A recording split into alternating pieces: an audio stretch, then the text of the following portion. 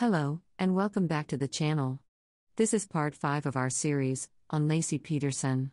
In our last episode, we discussed Scott and Laci's wedding, the family drama leading up to the big day, and the faithless betrayal Laci discovered just after the two were wed.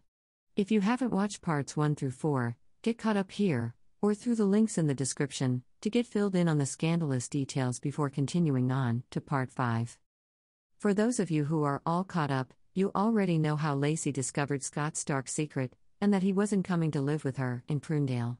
But before we go any further, we have a small correction to make about where Laci was actually living, while Scott stayed in San Luis Obispo to finish his degree. Recently discovered through other research, we've learned that Laci is actually listed on residence history, and her credit report, as having lived in Salinas, not Prunedale. Though the difference between the two is only about 7 miles, we thought we should mention it.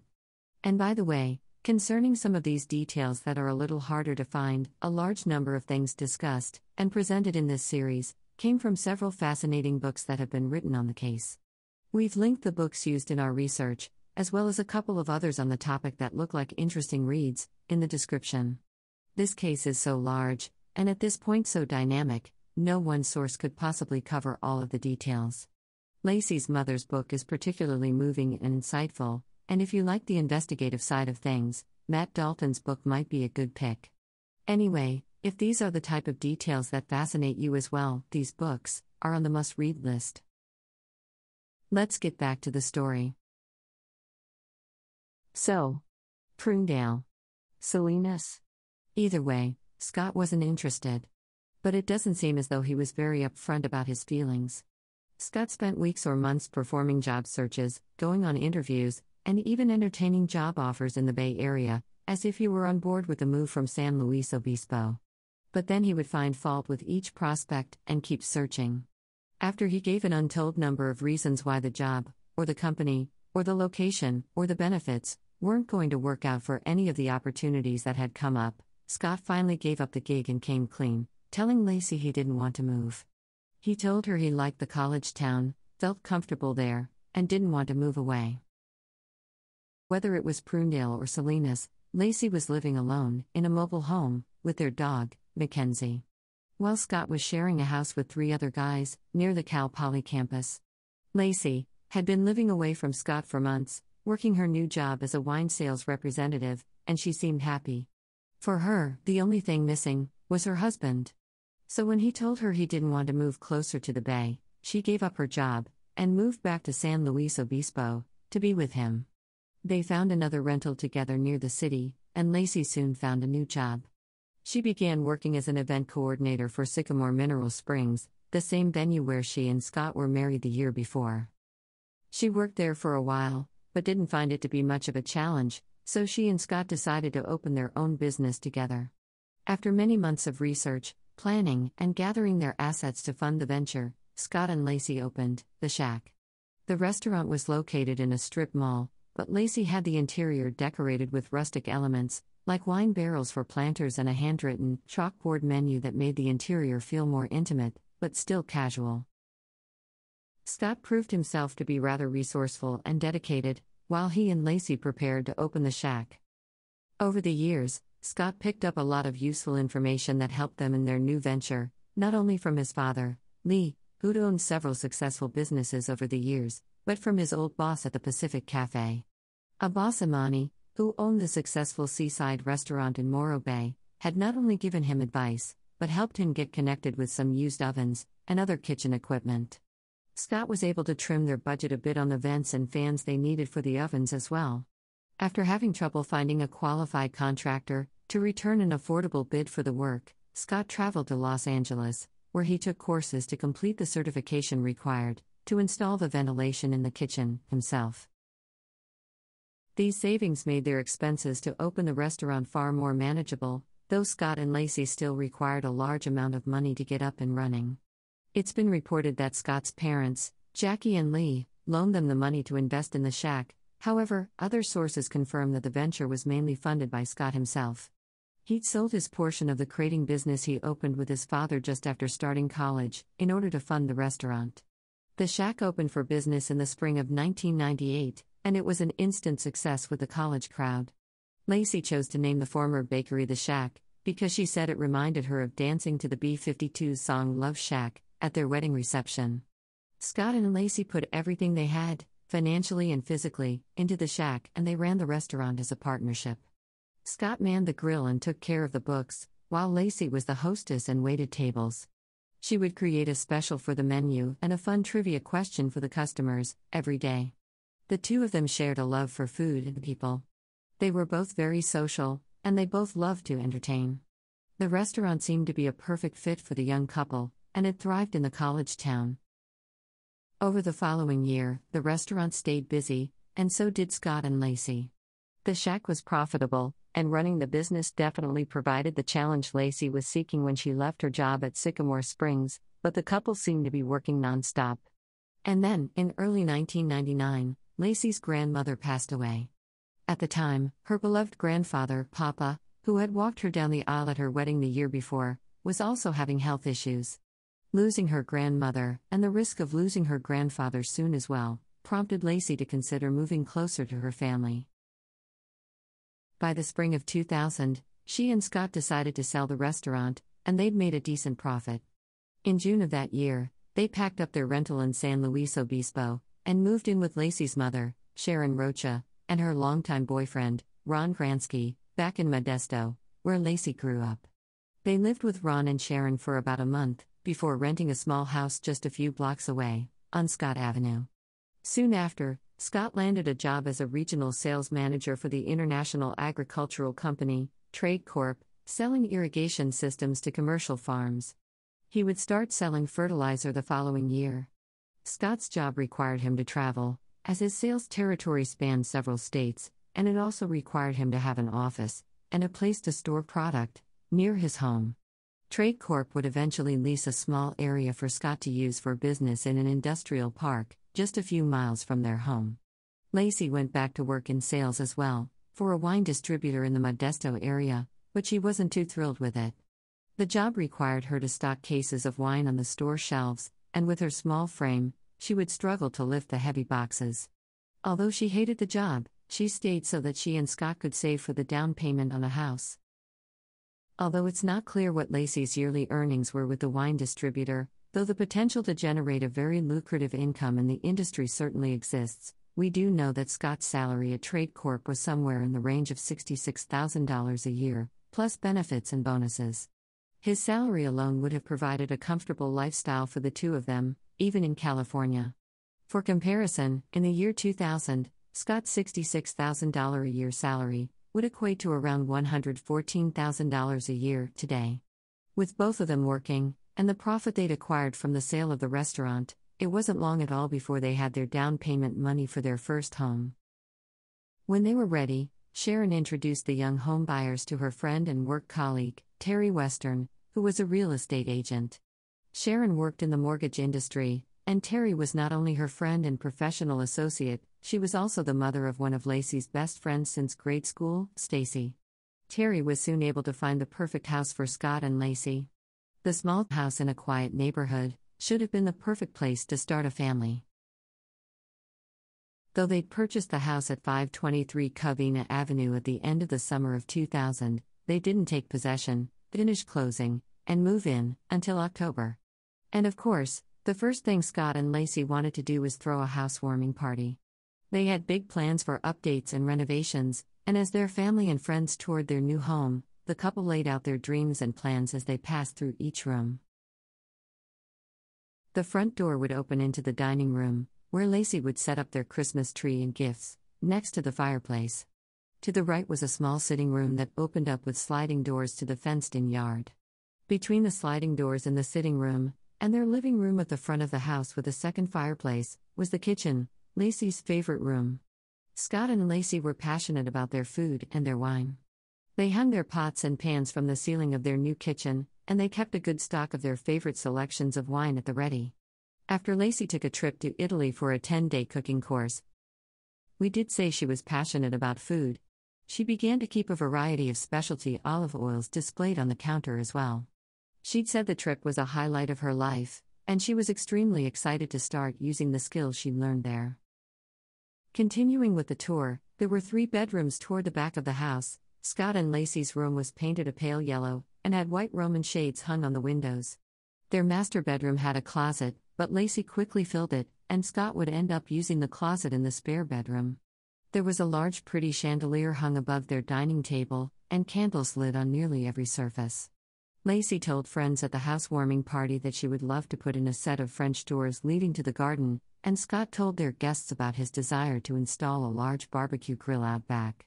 They were both thrilled to tell everyone about their plans to put in an in-ground swimming pool, as soon as possible. Laci was even less patient to start planting flower beds and growing her new herb garden. She soon surrounded the courtyard path to their front door with beautiful fragrant jasmine, and of course, Scott's favorite, roses. Just as they were getting comfortable in their new home, they were blessed with an inheritance from Laci's recently departed grandmother's estate, totaling $160,000 in cash, along with another $100,000 worth of valuable jewelry. Scott and Laci were off to a solid start in Modesto. Laci's joyful demeanor at their housewarming party with their family and friends seemed like a perfect reflection of the couple's happiness. But it seems the cheerful smiles Laci displayed all evening at the party may have been harder for her to maintain than her guests might have realized. That night, long after the little green ranch was empty of their family and friends, when it was just her, Scott, and the truth. The reality was, Laci spent that night, alone, confused, and heartbroken. Her mother Sharon, who'd attended the party earlier that evening with a cheerful and happy Laci, was surprised to receive another late-night call from her daughter. Laci was distraught, and sobbing heavily, just as she had been when she'd called her mom the night before her wedding to Scott, 2 years earlier. Laci was upset about an announcement her brother made at the party. It wasn't bad news, or anything negative. In fact, the news from her older brother Brent and his wife Rose was wonderful. But it wasn't the information itself that had Laci so upset, and she was overjoyed for her brother. Brent hadn't intended for anything to come out at the party, as he and his wife weren't quite ready to share their secret. But a friend of Sharon's prodded the couple, and she pressed them with questions about how long they were going to wait to have a baby. Brent finally relented, and told her that Rose was in fact already pregnant. Laci celebrated the news with Rose and Brent, but by the time she called her mother late that night, Laci was alone and in pieces. The conversation her brother's baby announcement triggered between her and Scott had left her shattered. When Laci began, she told her mother that while she was excited for her brother, of course, she was upset that she and Scott weren't pregnant also. Her mother told her that a baby would come in time, and that she and Scott were only a couple of years into the marriage. She reassured Laci that there was plenty of time for a baby, but Laci stopped her and corrected what she meant to say, which is that she didn't think she and Scott would ever have a baby. Scott confessed to Laci that night, after their guests had long since gone, that he wasn't just not ready to have children, but that he didn't think that he wanted children at all. Sharon said she was shocked by Scott's confession about having children, and that she had no reason to think Scott wasn't interested in having kids, but then she explained that she couldn't recall him expressing anything other than stillness when the topic of pregnancy and babies came up. She recalls Scott's silence as Laci asked Sharon about morning sickness and other pregnancy issues during a visit the previous spring. Sharon said Scott would smile along with Laci when she would bring up the topic of babies and pregnancy, but she never heard him speak about it. Laci may or may not have known Scott wasn't ready to start planning a family, long before Brent and Rose ever made their impromptu announcement at the housewarming party. But her mother says she was certainly shocked and upset to hear Scott say very plainly that he didn't think he wanted children, ever. Sharon said Laci had always wanted to have a family, and while that may be true, there are other witnesses who've reported that neither Scott nor Laci were interested in having children at a certain point in their relationship. There was definitely no denying that Sharon and Laci had discussions about babies and children, recent discussions, in front of Scott, and while he'd never said he didn't want children, he never said he did, either. Either way, it appeared the big upset about having children was over just as quickly as it began. Before Thanksgiving, just over a month after Laci's tearful phone call, Sharon had another conversation with her daughter.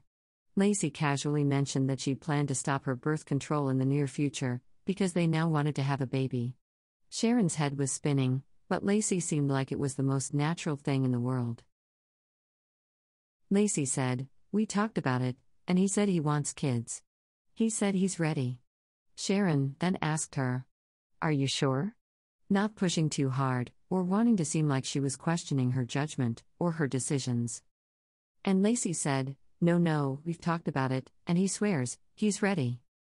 Sharon remembers being worried that Laci would feel like she was badgering her if she persisted with her questions, so she dropped the subject and celebrated Laci's happiness about trying for a baby soon. Never in a million years would she have imagined the nightmare that may have been set into motion by Laci's dream to have Scott's baby. No normal thinking person could have. For Thanksgiving that year, Scott and Laci visited Jackie and Lee, though we're not sure if they'd moved from Morro Bay to San Diego by this point, or sometime previously. They still saw Scott's parents often, they'd visited over that past Easter as well. Scott remained close with his father, as they had always been, and Laci still spent quite a bit of time with Jackie during their visits and trips together, and she enjoyed some shared interests with her.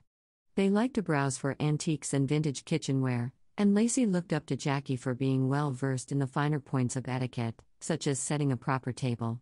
Even though they hit a bit of a rough patch when Jackie's rocky past came to the surface, Laci seemed to try to bond with Jackie as much as she could, over the course of her marriage to Scott. The older Petersons tried to help the young couple here and there, when they were just starting out, at least they would, when it seemed like a good investment. While Lee and Jackie declined to loan Scott and Laci money to open the shack, because Lee thought the restaurant industry was too risky, he and Jackie did give them a sizable amount of money to help with the down payment on the house. The $30,000 from Jackie and Lee was a gift, not a loan, and it helped them immensely when it came time to go house hunting.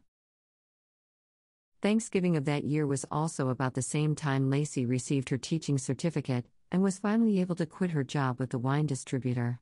She began teaching as a substitute teacher nearly every day, often at her old junior high school, and it wasn't long before another Christmas was just around the corner. Another holiday season brought another major announcement, and another major milestone for Scott and Laci both. While she'd hinted to her mother that she and Scott would be thinking about starting a family soon, they hadn't told anyone else about their plans. As their family and friends were gathered together for a Christmas party, Laci announced that she planned to stop her birth control in hopes of conceiving a baby. Over the next year, Scott and Laci both stayed busy. Laci was still teaching every day, and Scott was working long hours, with a lot of travel for his job.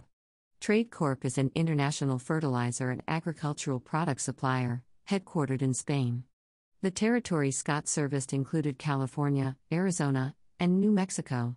Scott was the West Coast sales manager, and he was charged with expanding the company's U.S. market for their irrigation systems, chemical nutrients, and fertilizer products, across all 3 states.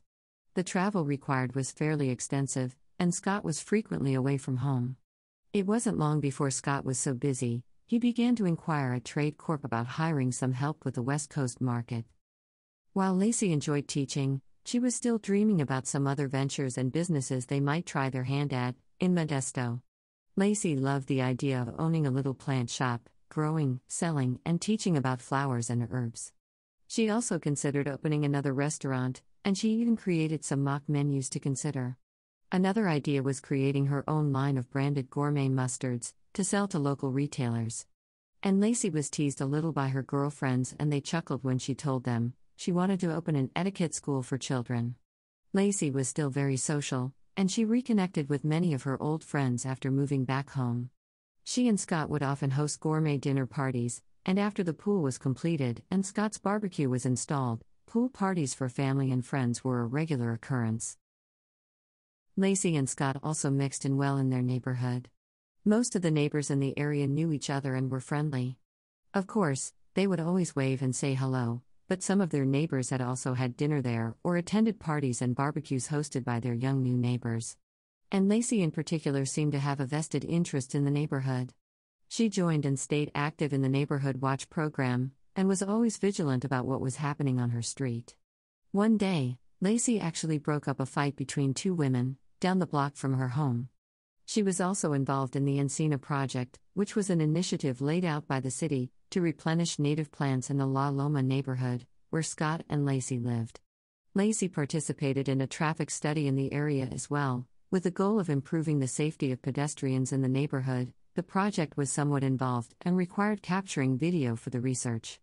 Laci's role as a responsible and diligent citizen didn't dissipate at the end of her block on Covina either. She was also known to confront transients in the park near her home, urging them to move along. East La Loma Park was along the direct route to the local rescue mission, and the homeless would often stop and take refuge there. One of Laci's neighbors, a former Modesto prosecutor turned judge, recalled warning Laci about the dangers of confronting people from the mission in the park, but Laci was headstrong and continued to watch over her neighborhood, as well as the park at the end of her street. As the months passed, and the seasons changed, Scott and Laci had become well entrenched in their community and their neighborhood. They knew their neighbors knew them, and they all looked out for each other. By the time the holiday season approached, Scott and Laci were also well settled into their new home on Covina Avenue. They had ambitiously completed all of the major projects they'd envisioned for the house the previous fall, and looked forward to sharing their home for Christmas gatherings again this year. This holiday season seems to have been a relatively quiet one for Laci. She had spent every moment since her announcement the previous year, trying to conceive, with no luck. Brent, his wife Rose, and their new baby, celebrated the holidays with Scott and Laci. But overall, it was a quiet Christmas. There were no joyous announcements, no life-changing moments, and no extraordinarily special gifts, like Mackenzie. But there weren't any family blow-ups, marriages headed for divorce, or explosive arguments either. Though, there was one strange thing that happened during this Christmas party. While Laci was probably down about not being able to get pregnant over the entire past year, possibly thinking she might be showing off her new baby by this time, or at least be able to announce that she and Scott were expecting long before another Christmas arrived, Scott seems to have been experiencing a different spectrum of feelings. He made a comment that he would later brush off as a joke about Laci's prospective pregnancy. He was speaking to Rose, and when the topic of Laci having his baby came up, Scott said, "I was kinda hoping for infertility." In retrospect, this could be nothing at all, or a sign of something much darker. What we know is that Rose, and any other family members who caught wind of Scott's comment, kept it to themselves. This includes Rose's husband, who is also Laci's protective older brother, Brent. None of them took this comment seriously enough to bring it to Laci as a concern, even knowing that they'd struggled for a year to conceive, and couldn't.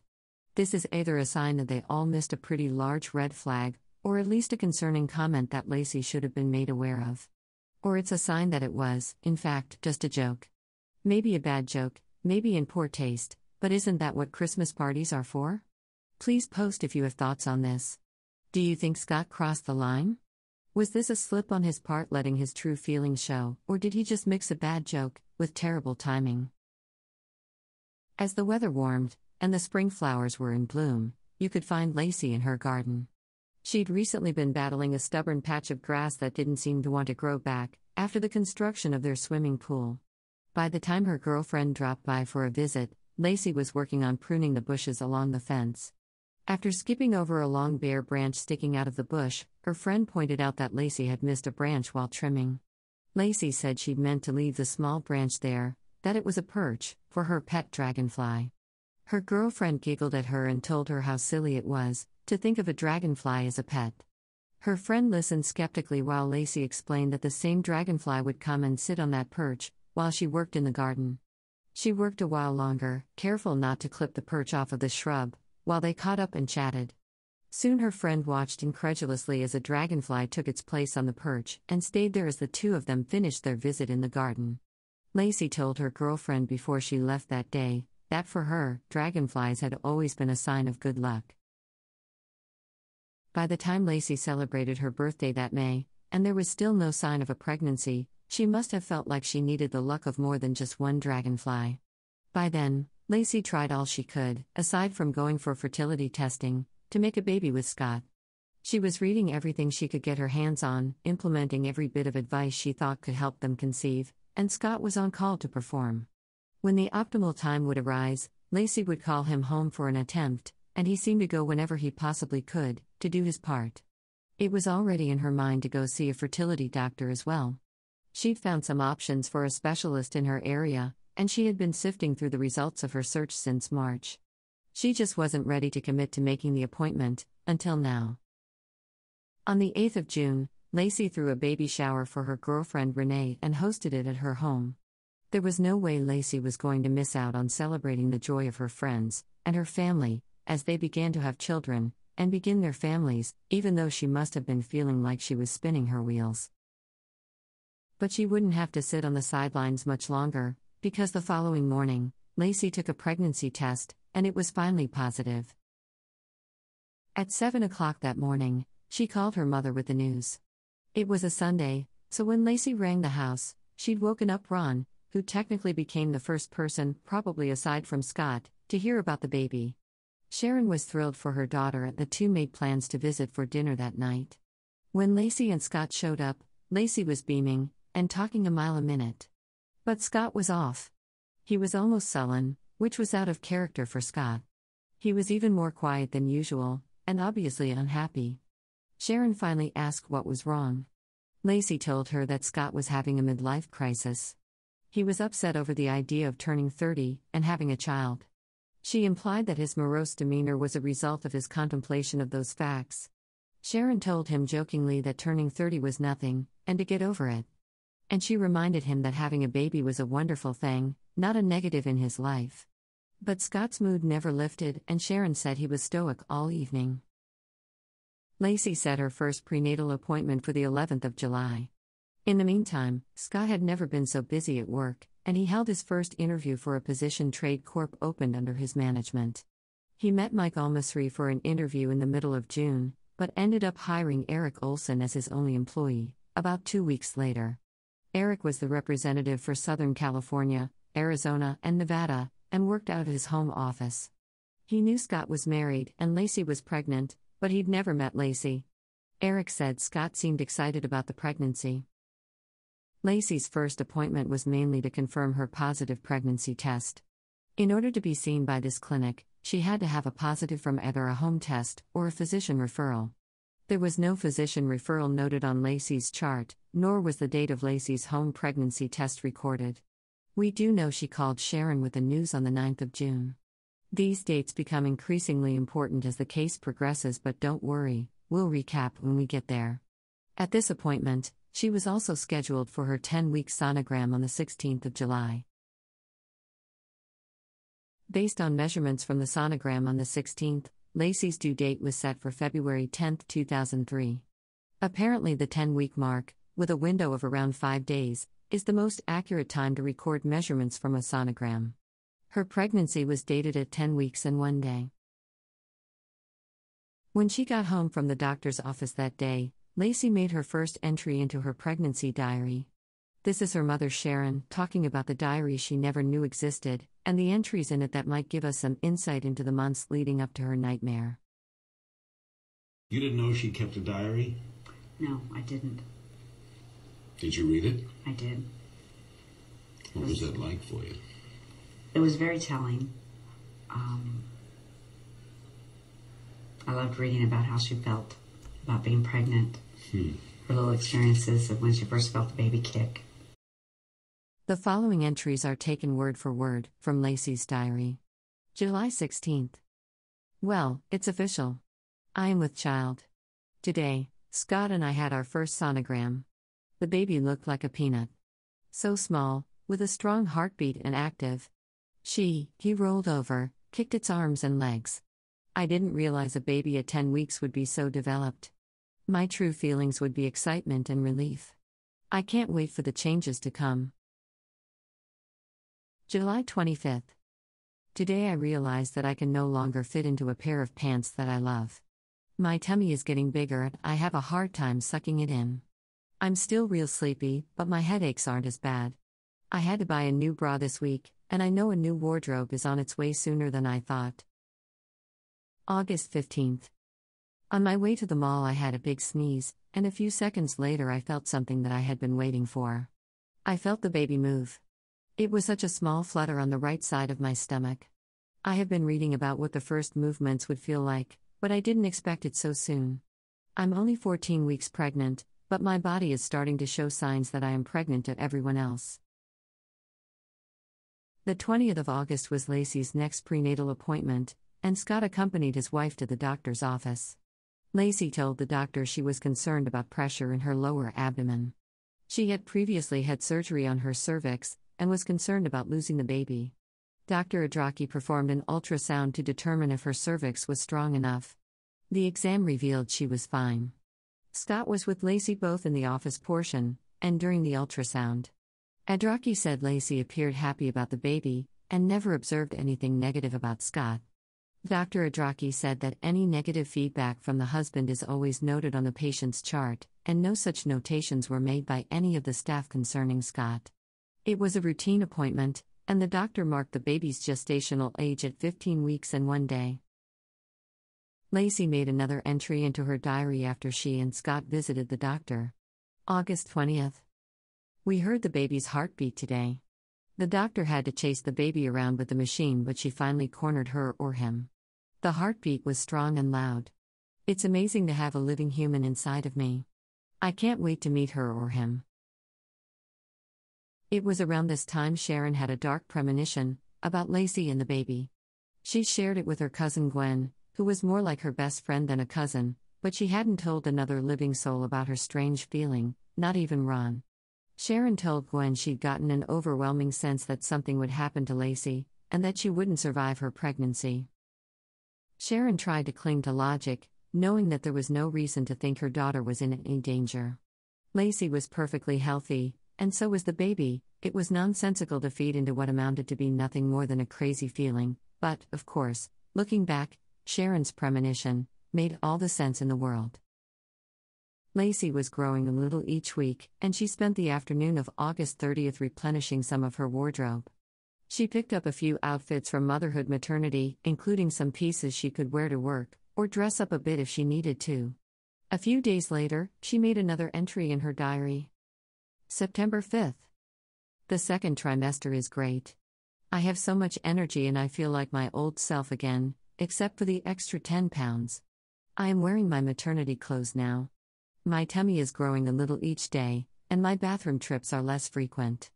I'm 17.5 weeks and the countdown has begun until my next doctor's visit. At that appointment, we will find out the sex of our child. On September 24th, Laci had another sonogram. Based on these measurements, the due date changed in her chart from the 10th of February to the 16th. The 20-week sonogram has a window of plus or minus 10 days in relation to its accuracy. Based on the 20-week sonogram, the baby would have been 19 2/7 weeks gestational age. Going by the 10-week sonogram from July 16th, the baby would have been 20 weeks and 1 day. We mention it because again, it becomes relevant later. At this appointment, Scott and Laci also learned the sex of their baby, but I'll let Laci tell you. When they got home from the doctor's office, she made another diary entry. September 24th. I am 20 weeks pregnant, and my tummy is finally bulging out. Today we had another sonogram, and we were able to find out the sex of our child. It's a boy. We were excited to know the sex of our child. It makes our pregnancy even more realistic. Now we need to focus on names and decorating the nursery. Scott worked to convert the spare bedroom into a nursery. Family friend Guy Milegi said, he put a lot of hours into making that baby room just right. He was real excited about having his first child. He talked about that all the time. Scott and Laci decorated the baby's room in a nautical theme, with blue walls and a life preserver stenciled with the words, "Welcome aboard." While September may have been centered around their new baby boy, once October rolled around, Laci's focus shifted to Scott. His 30th birthday was fast approaching, and Laci wanted to do something extraordinary for him. She continued to try to get him to confirm a date with her, so she could plan a surprise event for him on the 24th, but he would never settle on a solid date for her to plan around. Scott ended up being out of town at a convention in Anaheim on the 24th, his actual birthday, but Laci still managed to throw him a pretty impressive dinner party. She'd planned a multiple-course gourmet meal for themselves and 6 other couples, serving all of his favorites with all the extras and trimmings, and as far as we know, there was no more talk of a midlife crisis as his 30th birthday came and went. A few days later, on the 29th of October, Laci had another visit with her doctor. The office call was uneventful, but the nurse made a note on Laci's chart that she was concerned about weight gain. Laci made another diary entry when she returned home that day. October 29th. The baby has been moving a lot lately. It feels like little punches. Sometimes they're big enough to move my hand if it's placed on my tummy. Today we had an appointment or a checkup for a better word. Scott and I heard the baby's heartbeat, and the doctor said it sounded normal. The doctor asked if Scott had felt the baby move yet, and he excitedly replied, yes. October 27th, Scott felt the baby move for the first time. We were at the Tomlinsons watching Game 7 of the World Series between the Angels and the Giants. I felt relieved because I didn't want to be the only one experiencing such a beautiful moment. Now Scott in my mind can enjoy our pregnancy even more now. Scott didn't show a whole lot of excitement, but I know he really was. Toward the end of October, Laci started to notice some issues with dizziness while exercising. Laci stayed active both before and during her pregnancy. She walked frequently, multiple times a week, completing a loop in the area around their Covina home that was roughly a mile long. Her mother often walked with her along her route. Though it was a bit farther than their rental house on Scott Avenue that had been just a few blocks away, Sharon and Ron still lived rather close, and they would often share walks together, host one another for dinners, and watch TV together frequently. In fact, Scott began to encourage more family time together during Laci's pregnancy. He said it would be good for the baby if they all had more time together and a close relationship with his grandparents. So, while Scott would often walk Laci's mile with her mother Sharon walked with Laci frequently as well, and she said Laci kept a good pace. Other days, Laci would walk her loop alone, or she would take Mackenzie with her. Mackenzie was a big dog, a golden retriever, about 2 years old, and he was a bit unruly. He didn't have good leash manners and he would pull Laci's small frame around a bit when she tried to walk him. It was said that Laci didn't walk Mackenzie. Mackenzie walked Laci. He may not have had the best manners, but Mackenzie was known to be protective of Laci, so she took him on walks with her often. One day, while on her walk through East La Loma Park, she got extremely dizzy, vomited, and had to sit down in the grass to rest. Laci was embarrassed because the maintenance workers in the park saw her get sick. Sharon advised her to call the doctor, but Laci said it wasn't a big deal, and didn't make the call. But Sharon said she did ask her to do her the favor of carrying her phone on her walks from then on. Laci promised to bring her cell phone with her on her walks, though we're not sure if she followed through with this. Most evidence points away from her making a habit of taking the phone along on her walks. A few days later it happened again. In the park, she got so dizzy she thought she'd fall if she didn't sit down, but this time she didn't vomit. She did need to sit there for several minutes before feeling well enough to make her way home though.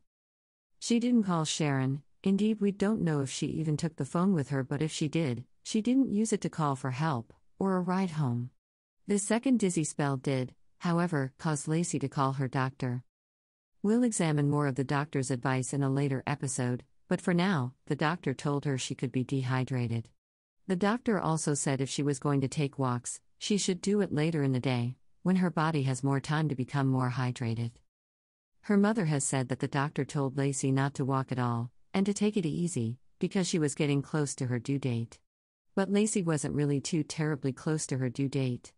At this point, she had over 3 months to go.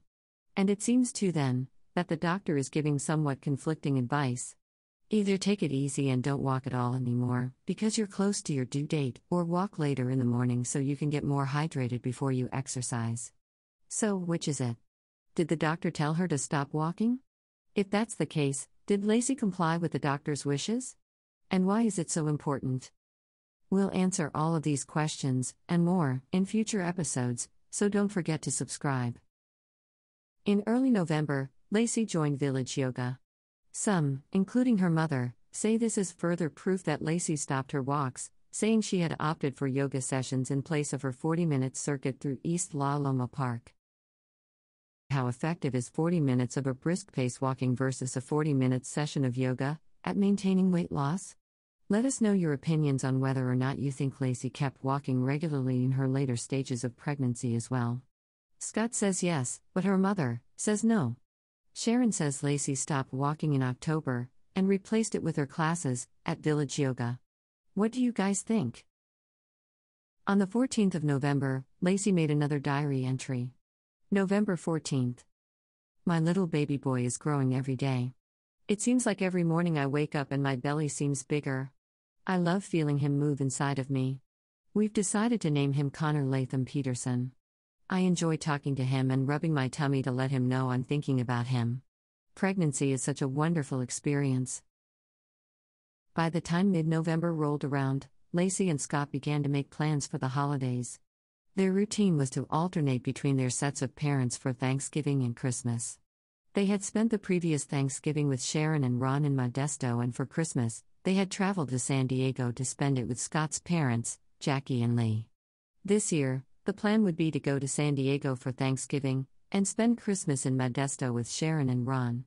But the end of November would turn out to be a mad scramble of travel for Scott and Laci when Scott's older adopted sister, who had just been reunited with the family after 3 decades a couple of years prior, made a plan to tack a trip to Disney onto their visit to San Diego for Thanksgiving. Laci also had her baby shower to attend that Scott's family had planned for her while they were in town for the holiday. In some versions of this story, Jackie gets a large portion of the blame for the timing of the trip, with many asking why the family would plan a trip to Disney, with so much added stress and walking, especially if they knew Laci'd been struggling with dizzy spells. And though many people say, the answer is apparently Jackie. Though this makes little sense, for a few different reasons. Apparently, the reason for the trip was that Scott's mother Jackie wanted to see him be able to enjoy a trip to Disney, because he'd never been before, but that's not accurate either because Scott had indeed already been to Disney as a little boy. Reason number 2 is that it's weird and random. Scott saw his parents roughly 10 to 14 times every year, be it for holidays, fishing trips, birthdays, and sometimes just to visit and play a game of golf with his dad. Jackie could have planned a Disney trip at any time over the years, that is, if she was really interested in taking her middle-aged son to Magic Kingdom in the first place, because that, in itself, is kinda weird. And then, lastly, Scott's adopted sister Anne essentially says that it was her idea to take the trip, which is also kinda silly because she has a small infant and a toddler at the time, though it makes more sense than wanting to take them when they're 30, so there's that. And yes, this is the same sister that turned down Scott and Laci's wedding invitation, allegedly saying she wouldn't go because she wanted nothing to do with her birth mother Jackie or her family. So as Scott and Laci prepared to go to Disneyland in Anaheim, and then Thanksgiving and a baby shower in San Diego with the Petersons, Laci looked forward to seeing everyone, but she may have been feeling pretty exhausted from her pregnancy by this point. A bit of evidence for this is the fact that Scott rented a wheelchair for Laci while they visited the theme park. Some reports say he pushed Laci through the park the entire day, while others say her use of the chair was minimal, and maybe either rented as a precaution or even as a joke. At this point, Laci would have been roughly 6.5 months pregnant, but it was only weeks after her calls to the doctor complaining of dizzy spells and shortness of breath on the 6th and 8th of November.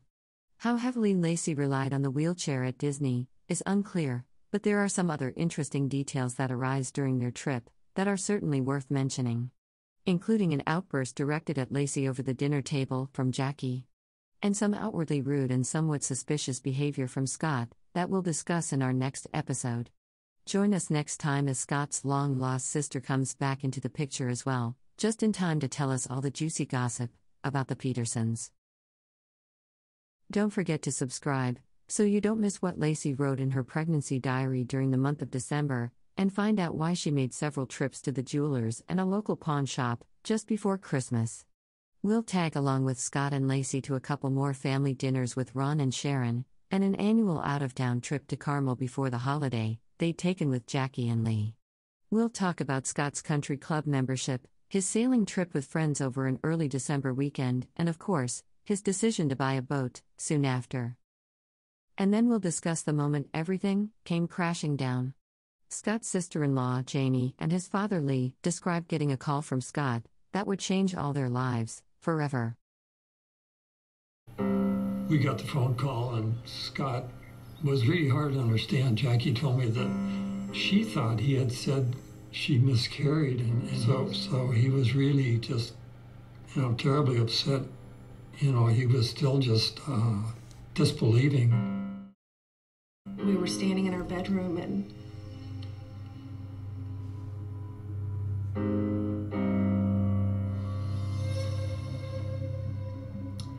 I could only hear Joe's end of the conversation. But pretty much all he said is, "I'm coming, brother." Christmas of 2002 quickly unraveled into a nightmare. It was every Christmas Eve. We'd always just revel in the fact that how wonderful our kids were and how lucky we were, and so grateful, so feeling so blessed to have such a family, and now we're going to have another grandson, and of course, and then the next morning it was all shattered. Thanks for listening. If you liked the episode, please let us know by giving it a like. And if you want to hear more stories like this one, be sure to subscribe to the channel and hit the bell to be notified when we post new content. Stay safe, be kind, and until next time, memento